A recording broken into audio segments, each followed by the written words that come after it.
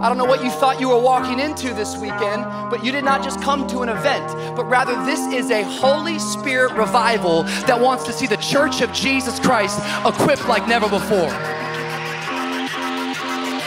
It's his body. It's his plan.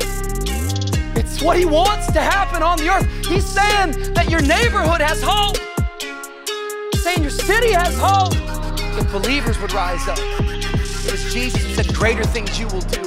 My favorite scripture, he says, upon this rock I will build my church, and the gates of hell shall not prevail.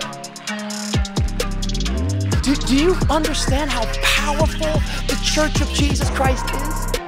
The gates of hell shall not prevail. Gates are a defense mechanism. Jesus is telling you and I that not even hell is protected from the church of Jesus Christ. I hope your church does smell like smoke. It ought to, if you've been to hell and back, grabbing people, saving them for the kingdom of God. Come on, is there anybody out there who wants to see a revival break out? No one else is coming. Come on, somebody.